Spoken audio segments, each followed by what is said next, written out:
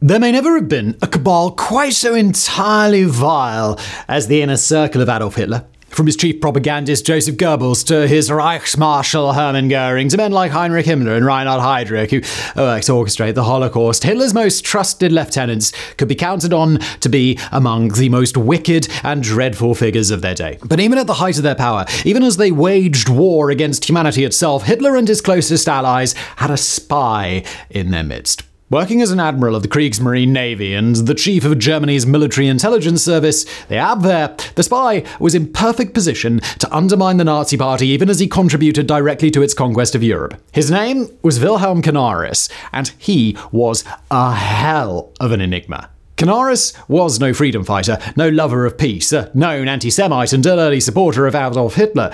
But by the end of the Second World War, he had become a key member of the resistance against Hitler's rule and had done more to bring down the Third Reich than nearly any individual person in the entire war. From his days as a dedicated Nazi and architect of the Holocaust, to his disillusionment with Hitler, to the series of events that saw him killed just weeks before he might have been rescued by the Allies, this is the life of Wilhelm Canaris, one of the most fascinating anti-heroes to ever live. Now, he was born into a wealthy family in the town of Applerbeck in German Prussia's Westphalia province. Young Wilhelm grew up dreaming of service in the Imperial German Navy, which at that time was quickly growing from a small coastal defense force to one of the preeminent navies of the world. At the age of 18, young Wilhelm joined up as an aspiring officer, and although we won't belabor all of the fine points of his naval service, suffice to say that he earned a commission as a lieutenant in 1910. Working in naval intelligence, Canaris was perfectly placed to take part in the First World War when it broke out in 1914, and during that same year, the young officer made his mark as a key advisor on the light cruiser SMS Dresden. The lone surviving German ship after a battle with the British near the Falkland Islands, the Dresden had spent months evading and outwitting British ships before finally being pinned down in March of 1915. As the key intelligence officer aboard the Dresden, Canaris had been the man responsible for completely frustrating British forces in the South Atlantic, blatantly laying false trails and deceptions while refueling and resupplying at will. When the Dresden was finally caught, Canaris rose to the occasion again, negotiating with the British ship that had tracked him down in order to buy time while his crew evacuated the Dresden, sunk the ship, and caused an international incident with the neutral nation of Chile. Fluent in both Spanish and English, Canaris had no trouble escaping British custody before crossing the Andes on foot and horseback and heading back to Germany. After such a massive coup, Canaris became known up and down the German Navy, earning him a reputation that would open countless doors for him in the coming years. Over the remainder of World War I, Canaris would join a burgeoning effort to create an organized intelligence arm of the German military, which previously lacked a centralized authority to collect or act on sensitive information. Canaris took lead on building an intelligence network in Spain in order to track Allied shipping in the Mediterranean, cultivating a number of Spanish assets in the process. He also oversaw the construction of a fleet of disguised supply ships which could fly under Spanish flags with Spanish crews while resupplying German U-boats. During these years, Canaris engaged in enough Bond-level spy to really be its own video, and by the end of the war, he had finished his mission in Spain, become captain of a U-boat, and met the woman who would become his wife, Erika Wag. Now, it's important to take just a moment here and outline just what sort of man Canaris was at this time. Part of a long tradition of naval officers, ones who saw maritime warfare as the highest form of military strategy and tactics, Canaris was a deep believer in military fealty to the state. Just as important, he was an ardent German nationalist with a deep, at times hyper-patriotic belief in German culture and society as the pinnacle of human civilization. Discipline, order, chivalry, and most of all respect for the German ideal were at the cornerstone of Wilhelm Canaris' approach to his world. So, when Canaris and his U-boat returned to Germany in November 1918 and found the entire German Grand Fleet in mutiny against Kaiser Wilhelm II, it's hard to imagine that his reaction would have been anything less than complete horror. With the German state in full collapse, the nation Canaris loved would quickly descend into anarchy. His response was to become an indispensable agent for the surviving military and the political right, both of which leaned hard on his abilities in subterfuge. He also ensured that he would remain part of the German Navy, even after its size was starkly limited by the Treaty of Versailles. Now, it's about this time that Canaris met a young man named Reinhard Heydrich, who would go on to stand beside Canaris in Hitler's innermost circle. Canaris was a relatively inconsequential officer on the training ship when young Heydrich was stationed as a cadet, and despite Heydrich's really incredible levels of unpopularity on the ship, Canaris took Heydrich under his wing. By this point, Heydrich was already a virulent anti-Semite, but Canaris was himself deeply embroiled in the conspiracy theories of the time, desperate to pin the German defeat on the Jews, the communists, or, well, really just about anybody except for the German military itself. Now, Heydrich flunked out of the Navy not long after, but his relationship with Canaris would persist for decades. After years of laying low, Canaris got back into the intelligence game in 1924 when he travelled to Japan to assist with the secret construction of U-boats. Then he returned to Spain to do the same thing there. The deep connections that he made with the Spanish state allowed him to build intelligence ties there, and Canaris set up a program for German pilots to gain combat experience in the Spanish Air Force. All Canaris' work during this time was in an attempt to build back German combat capabilities under the radar, going well beyond what was permitted by the Treaty of Versailles. This dream was shared by many on the German political right, but by the early 1930s, it also brought Canaris into the orbit of Adolf Hitler in a far more meaningful way. Now, by this time in German history, Adolf Hitler had gone from a young revolutionary upstart into a terrifyingly capable populist, and he'd gotten himself the office of German Chancellor. For Canaris, the idea of a somewhat thug-like, unapologetic fascist was not a close match to his idea of a proper German leader, but Hitler's anti-communist rhetoric was more than enough for Canaris to consider an alliance of convenience. Hitler would quickly seal the deal, expressing his interest in rehabilitating the German Navy on the scale of a major power. It's unknown whether the anti-Semitic aspect of Nazism might have appealed to Canaris or given him pause, but it clearly wasn't enough of an obstacle to make Canaris turn away. Instead, he picked up on Hitler's desire for a more robust secret service in order to counter British intelligence, and seeing that the German military intelligence organization, the Abwehr, had just appointed a naval officer as chief for the first time, Canaris saw an opportunity. Among other things, Canaris was coming in with a proven track record of intelligence success, not just in general, but dedicated to the exact kind of remilitarization that Hitler was interested in. He understood politics and economics. He had the support of Reinhard Heydrich, who by then had become one of Hitler's deputies. He was fluent in English and Spanish with connections to England and to Spain, and he was already a minor war hero who had garnered a great deal of respect in the military. He was known for keeping his head down, doing his job, and being far more concerned with gathering intelligence than playing politics. In short, he was perfect. And when the prior Abwehr chief started feuding with the Nazis a little too enthusiastically, it was Canaris who filled the role. Canaris and Reinhard Heydrich had, by this point, learned to be wary of each other, and Canaris was well aware that he would be under surveillance from Heydrich's own intelligence agency. He'd been appointed in secret with his identity unknown to the British, the French, and most of Germany as well. And he took full advantage of that anonymity. In fact, most foreign diplomats who met Canaris in these years thought him to be a relatively low-level figure, despite the title of admiral that he had long since earned. But he also deepened the ties between the Abwehr and the Nazi state, even calling for comradely cooperation with the Gestapo during his first speech. Behind the scenes, Canaris explained to his officers that the Abwehr would need to play nice with the Nazis in order to have any degree of autonomy while not stooping to the levels of violence that the Gestapo employed. The Abwehr Canaris created was very much in the style of his own personal brand of spycraft, clearly focused on the value of human intelligence with the desire to cultivate relationships first and use coercion and sabotage only as a last resort. He became well-liked by the officers of the Abwehr despite his age and disheveled appearance, and in dozens of private meetings with Hitler, it would appear that he made a good impression. Canaris was an expert at making his targets feel listened to, even charmed, and with a target as easily flattered as the Führer, he had an easy time ingratiating himself. He is also believed to have been the person who suggested to Hitler that the Nazis begin branding Jews in public by forcing them to wear the Star of David. Granted, the Nazis had not yet begun to set up death camps for the global Jewish population, and it's unclear whether Canaris' motivations for the suggestion reflected an inner anti-Semitism or more of a political motivation. But even still, it's probable that Canaris was responsible for a key step that would lead to millions of Jews being killed.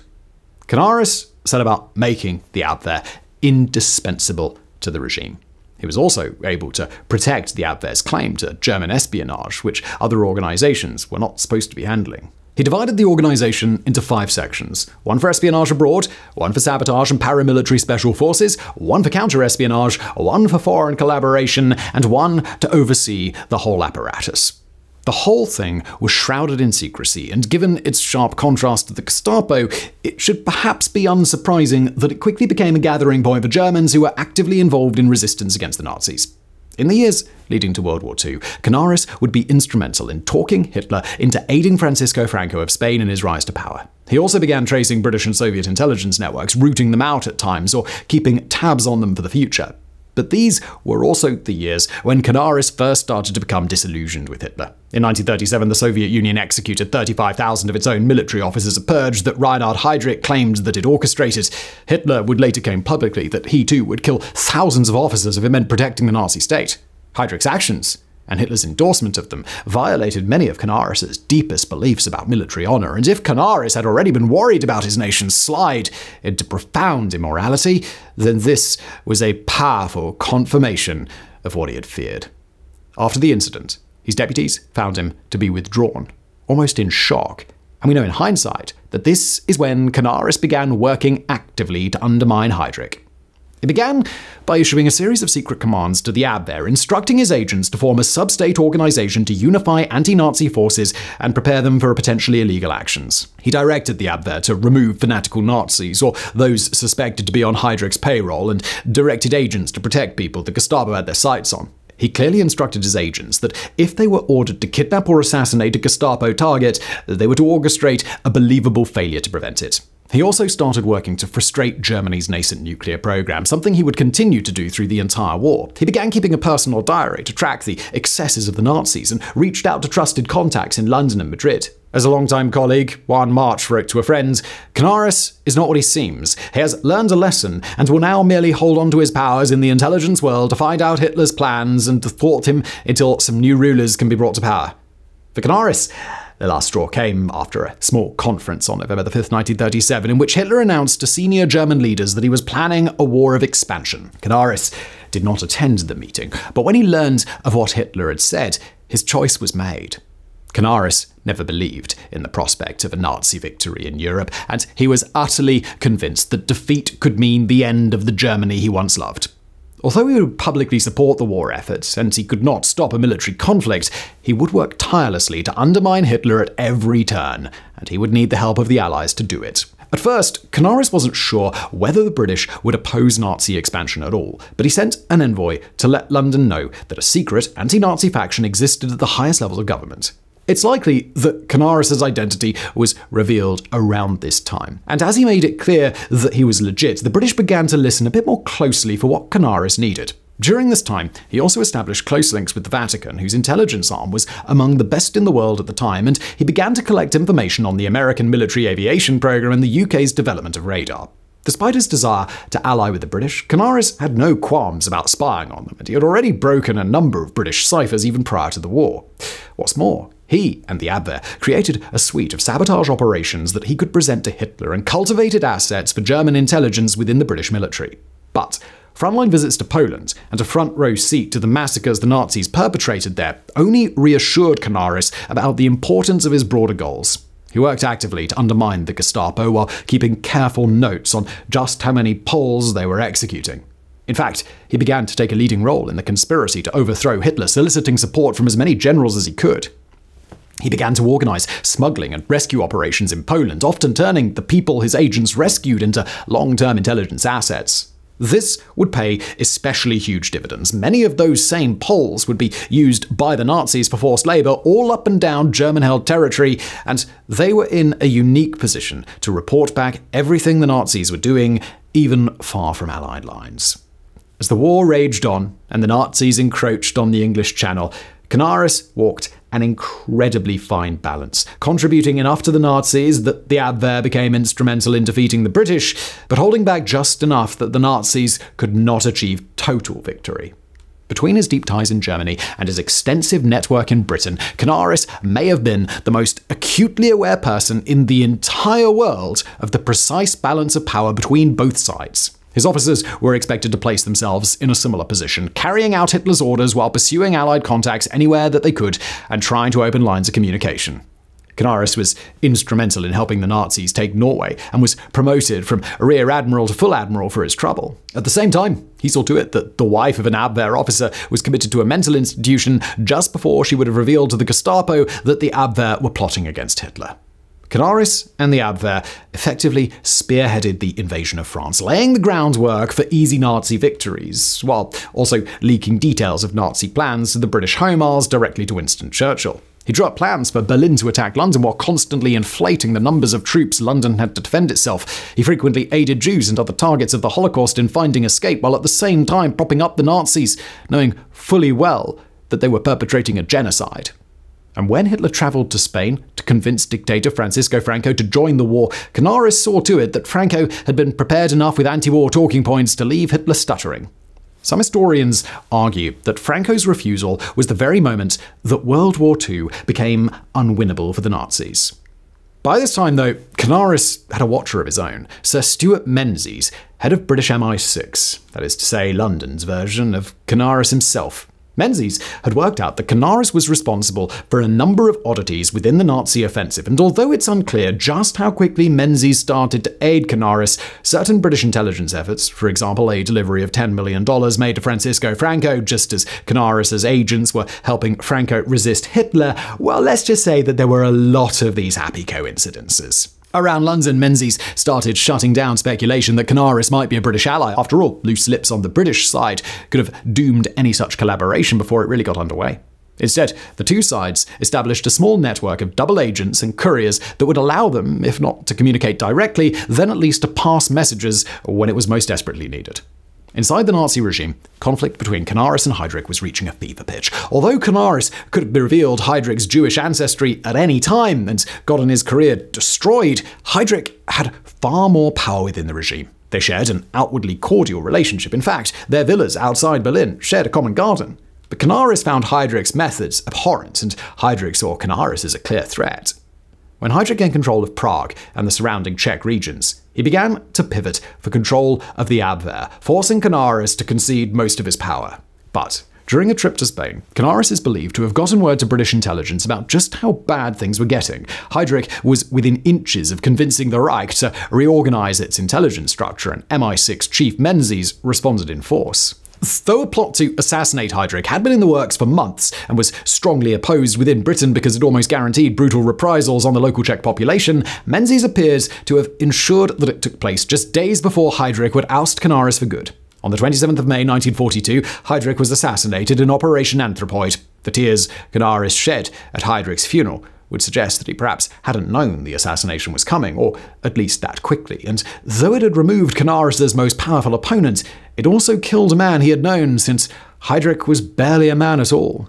So, with Heydrich dead, Canaris and Menzies could continue working toward the defeat of the Nazis without obstruction. Their goal, as they saw it, was an understanding between Berlin and the Allies, one that would lead either to a peace from which Hitler could then be overthrown, or the overthrow of Hitler, thus leading to a peace. Canaris began travelling to Spain more and more frequently, even making it clear that he was open to a direct meeting with Menzies, and he had made a habit of creating subtle shows of good faith, leaked intelligence here, a rescued British asset there. Now, it's unclear whether Canaris and Menzies ever met in person, but if they did, then it was in late 1942 when both men converged on the area around Gibraltar.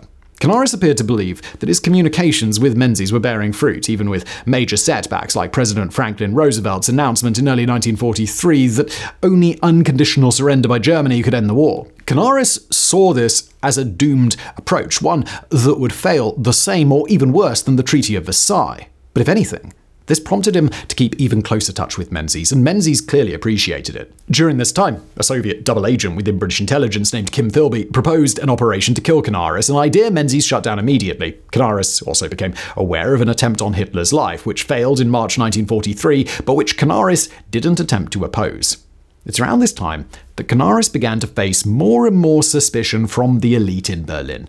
Hardcore Nazis had always distrusted him, but over the few months prior, they'd begun obscuring key information and hiding operations from Canaris. In April 1943, the Gestapo began a crackdown on Canaris' allies and began interrogating him directly about his known contacts and who had links in common with Moscow. Under such pressure, Canaris began to become more visibly nervous in his work, and now that he knew a conditional peace with the Allies was off the table, he became single-minded in his dedication to ensure that the Nazis went down with a German ship. Canaris started taking greater and greater risks, and as the Gestapo's suspicions about the Abwehr began to be confirmed, the organization came closer and closer to collapse. In February 1944, Canaris was summoned to what would be his final meeting with Adolf Hitler. Furious about a prominent Abwehr officer who had defected, Hitler accused Canaris of allowing the Abwehr to collapse, and when Canaris refused to play to Hitler's ego, his organization was cleared to be taken over by the Gestapo. Canaris was ushered out of work, and the Abwehr essentially collapsed, with most of its officers in the know deciding to get out as fast as they could. Officers unlucky enough to be in enemy territory were quickly found out due to the incompetence of the Gestapo leadership. Canaris himself was held for months at a castle in Lower Saxony, where he quickly and visibly deteriorated as the years of stress finally set in. He was able to get word out to Menzies one last time, revealing German plans ahead of the D-Day landings, and had a quick exchange of letters with him. Although the content of Menzies' letters is unknown, it had a visible effect on Canaris. After reading it, he proclaimed Germany to be finished. On the 20th of July 1944, Adolf Hitler was nearly assassinated in yet another conspiracy, this one using a time bomb at Hitler's headquarters. Canaris knew the attack was coming. He had already evacuated his family to Bavaria, and on the day of the assassination attempt, he received a direct phone call from the assassin who claimed that Hitler was dead. When news arrived hours later that Hitler had in fact survived, Canaris knew damn well it would mean his head. 3 days later, he was arrested, and though the arresting officer was an ally who offered him a chance to escape, Canaris refused.